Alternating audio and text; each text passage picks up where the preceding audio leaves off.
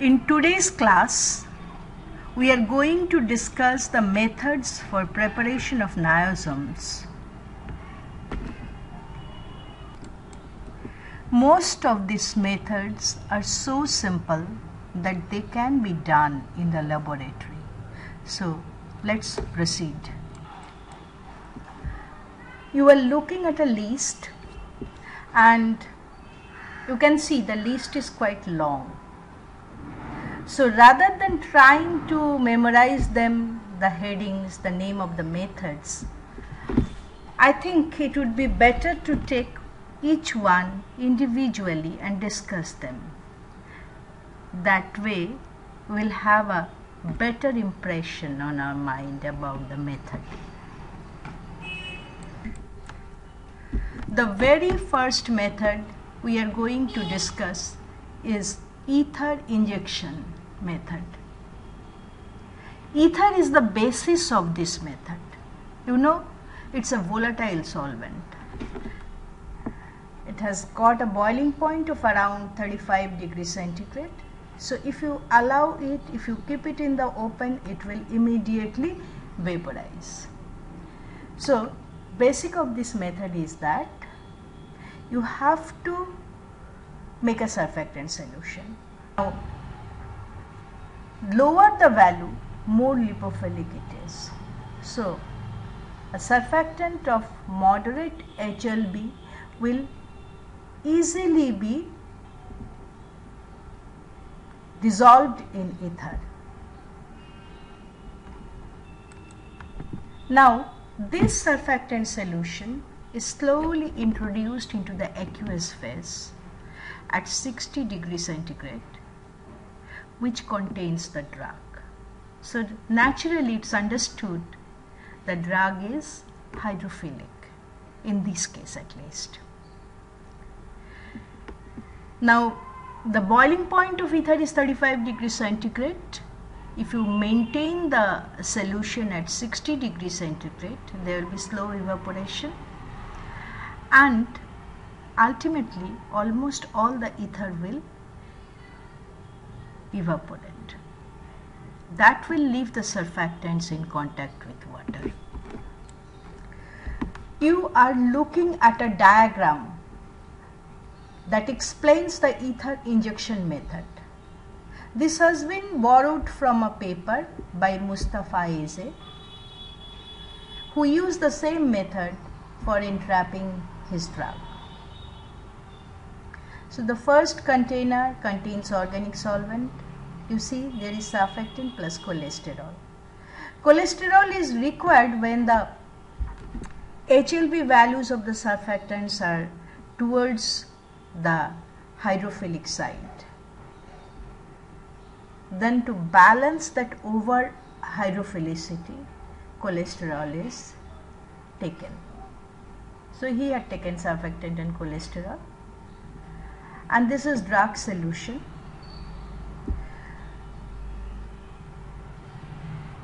Next, you see a mixture of the two, the yellow dispersed in the blue. So what has happened? This solution and this solution are added together and shaken. Now the organic phase is there in the dispersed in the aqueous phase.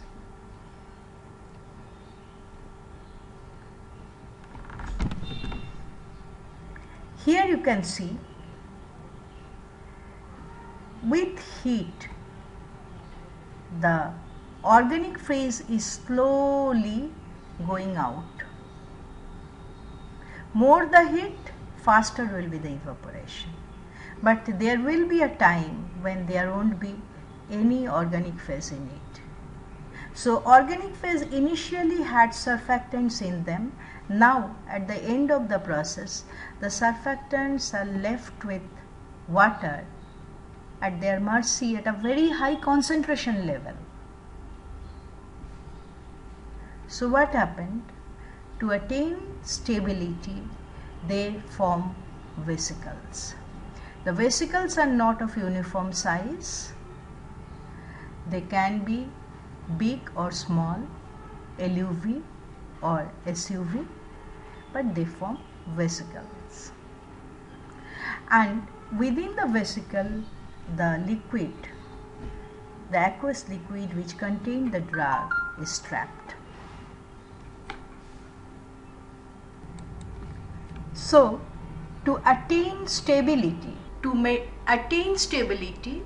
surfactants form membranes which fold over itself to take the shape of vesicles. Usually, big vesicles are formed with SUVs too.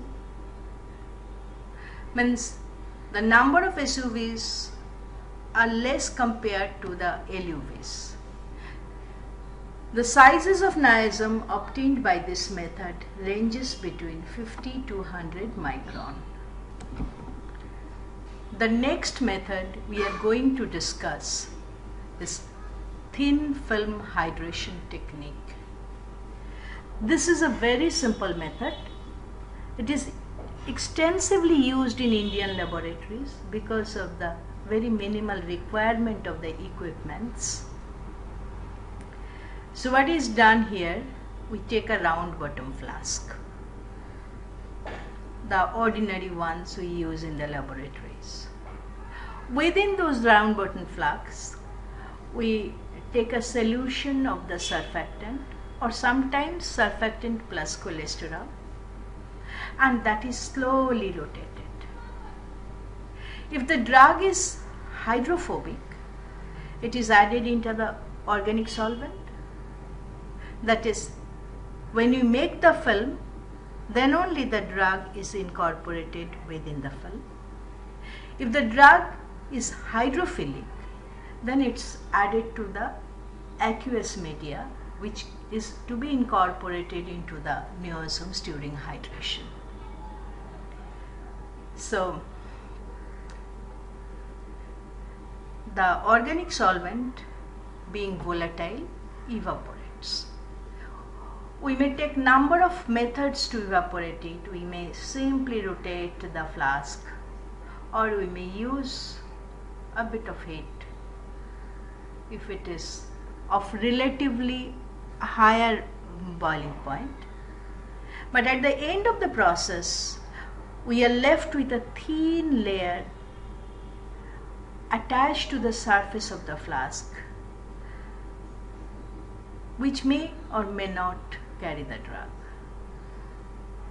Sometimes we have to take cholesterol.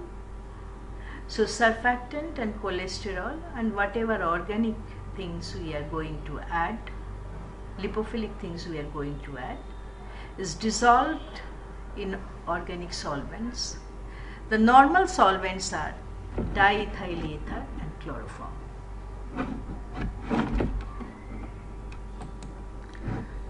So the organic solvents has to be slowly removed by hand shaking or using a rotary evaporator.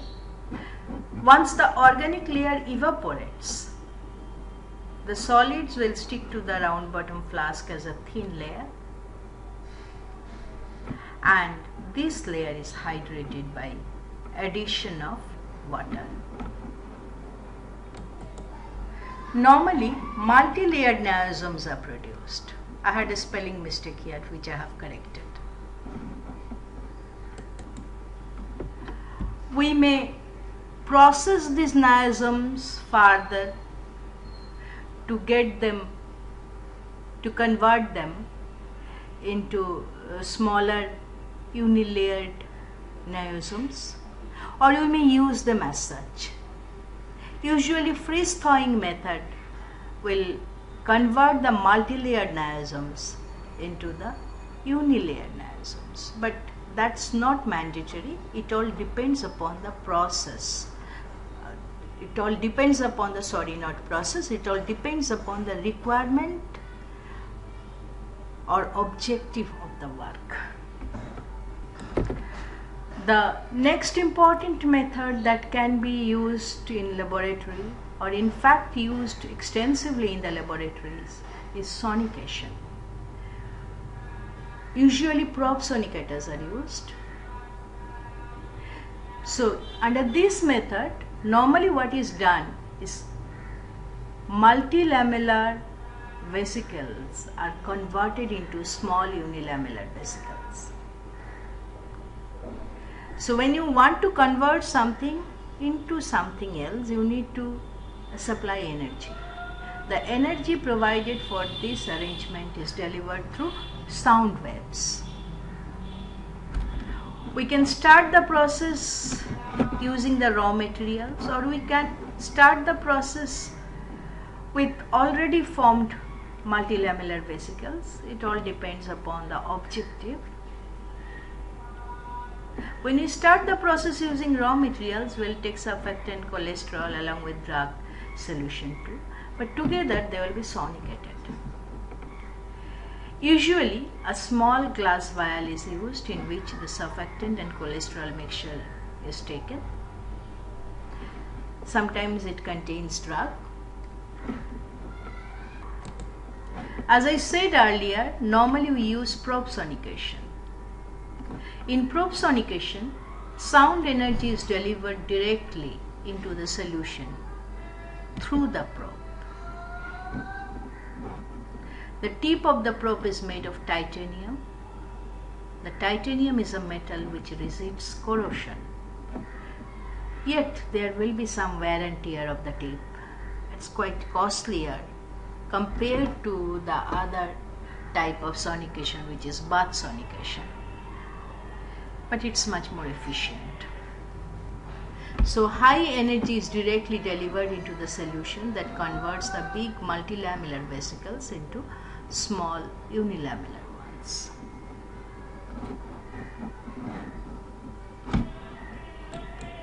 So in our today's short discussion, we have covered three methods: the ether injection method, the handshaking method, and sonication. All three are simple. All three can be performed in the laboratory. All three needs simple things. The first two depends upon the evaporation of the volatile solvent, and third one, sonication, depends on the power of the sound waves to convert one structure to another. So see you in the next video. If you are interested, you may follow me in my next video.